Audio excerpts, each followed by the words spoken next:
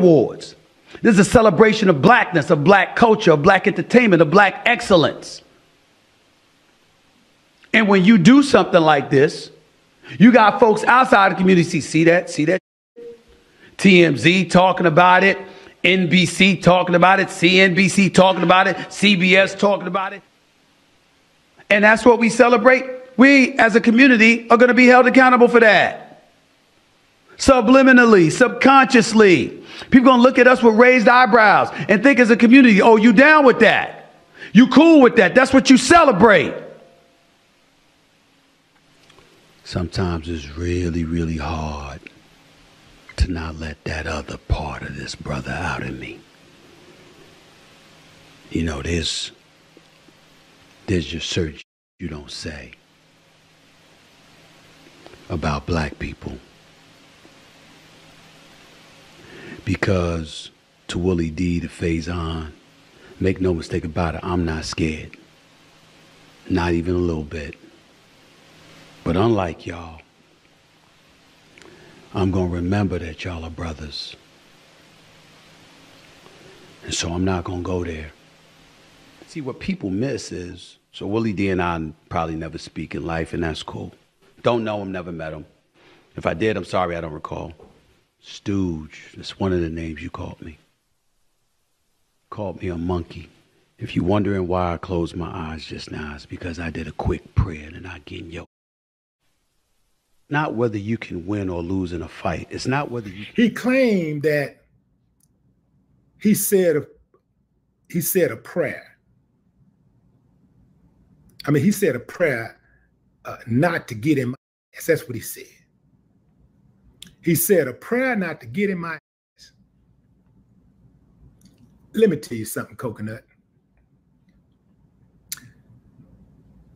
There ain't a prayer that's been invented that can come true enough to make you get in my ass. This that says exit only. That's documented. I ain't got to sit up here and act tough. I ain't got to do all that. I don't want to do all that. My record is documented. It's that. I don't hear nothing like that about you, Stevie. Nothing. So I don't believe you. You're upset because I called you a monkey. I called you a monkey because I don't respect you.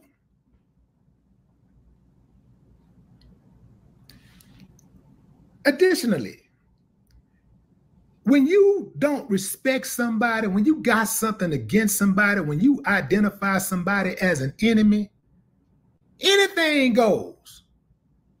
Anything goes once you identify an enemy, especially when I identify an enemy of my people. All skin folk ain't kinfolk, so you ain't fooling me just because you saying how important you are to the black community. You ain't fooling me because I've been watching you for years. I'm not impressed by you throwing us a bone every now and then and saying something cool about the black community or saying something cool about one of the athletes when you spend most of your time dogging the black athletes, when you spend most of your time going harder on your own people than you do anybody else. In order for Stephen A. Smith to call somebody out that's not black, he got to be called out. Then he gonna finally— Stephen ass. I'm gonna say this to Emma. It's actually sad because you don't understand the vomit you spew. You have no idea what the you're talking about. I mean, did you even really grow up with black people? Did you see the struggle?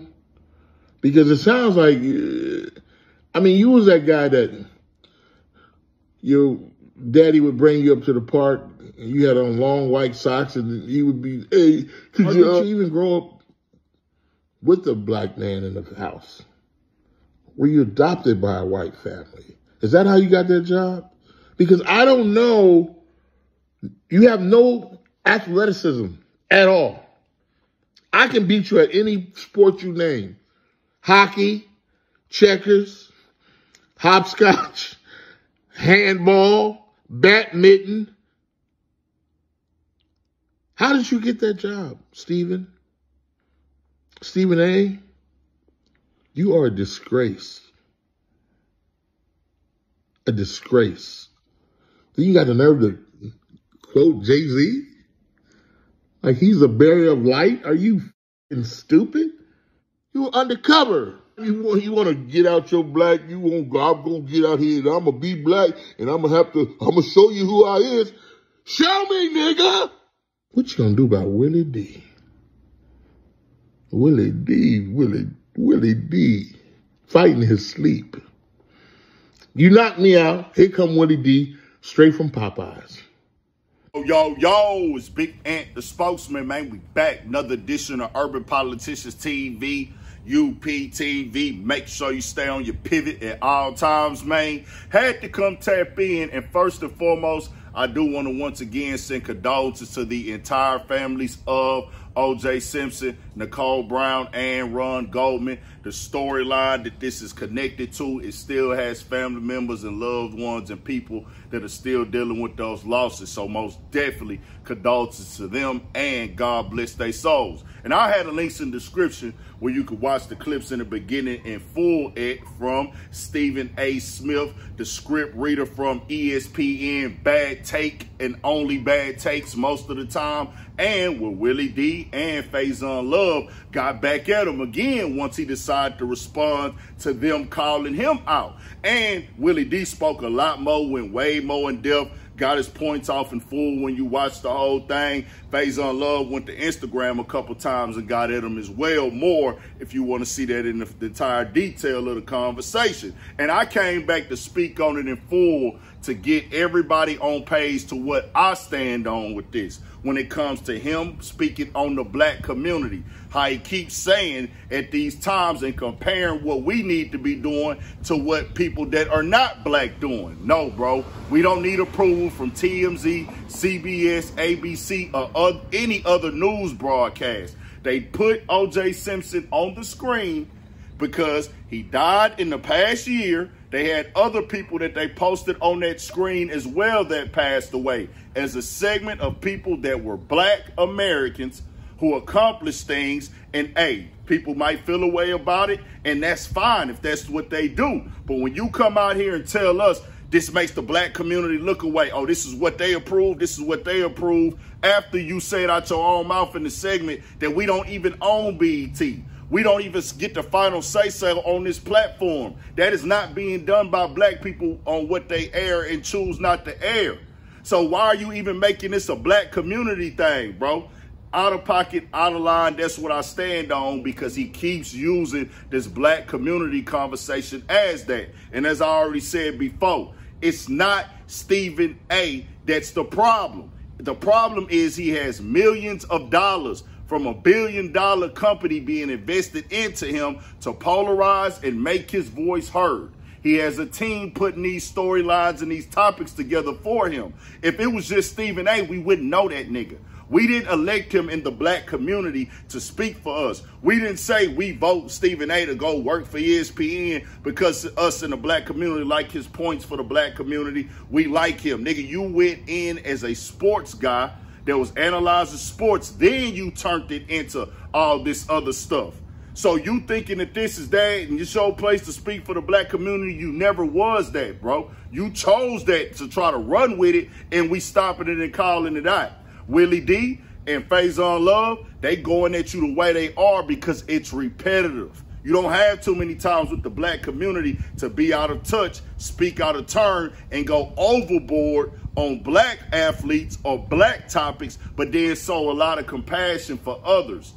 And that's just documented of how he been moving this whole time. We saw the stuff with Kyrie. You went overboard, you went too far, you come back 3 years later on behalf of Kenny Smith because he decided to go and tell us that he gave you that call back then, which you wasn't going to never come out and say, hey, man, yeah, I was going too hard and da-da-da. People was like, really? Jay Will had to argue with you on air in real time, and you still stood on it. That's a nigga that's out of touch. That's a nigga that's not understanding and don't really relate to the black community. Your most recent thing that was out of pocket, you jumped out there on Will Smith, called him out, said, hey man, the black community, we need to hear from you about what you did to Chris Rock. That's why the sales are down on your movie, the pre-sales and this and that. Not only were you wrong, again, speaking on the black community, the information you gave about the sales, the numbers, and the first week viewership was bad. It was wrong. You all the way wrong. It did the same thing that the last movie did, even more than the last movie. 100 million or something the first week or something in that nature. And I think 40% of the viewership was black in that.